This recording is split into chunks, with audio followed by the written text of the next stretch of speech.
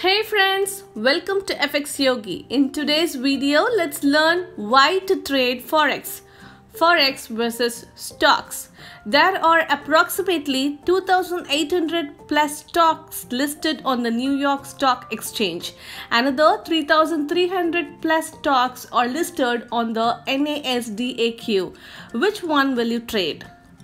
Got the time to stay on top of so many companies? With Forex, there are dozens of currencies traded, but the majority of the market players trade the 7 major pairs. 7 major pairs are much easier to keep an eye on than thousands of stocks, isn't it? That's just one of the major advantages of the Forex market over the stock markets. Here are a few more.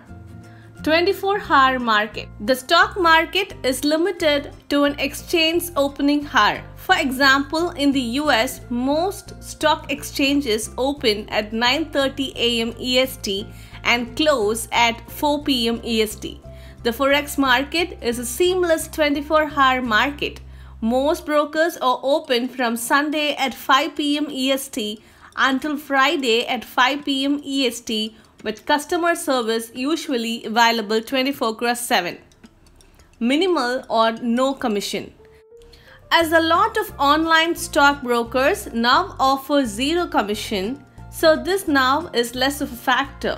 Most Forex brokers charge no commissions or additional transaction fees to trade currencies online or over the phone. Higher trading volume and liquidity.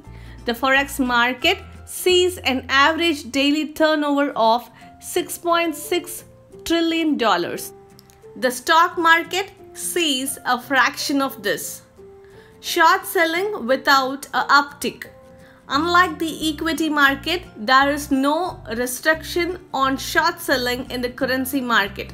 Trading opportunities exist in the currency market regardless of whether a trader is long or short, or whichever way the market is moving.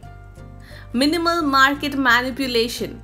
How many times have you heard that fund A was selling X or buying Z?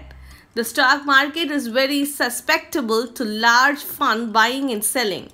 With currency trading, the massive size of the Forex market makes the likelihood of any one fund or bank controlling a particular currency very small. That's all for today. Let's catch up in the next video with more content. Until then, take care. Bye-bye.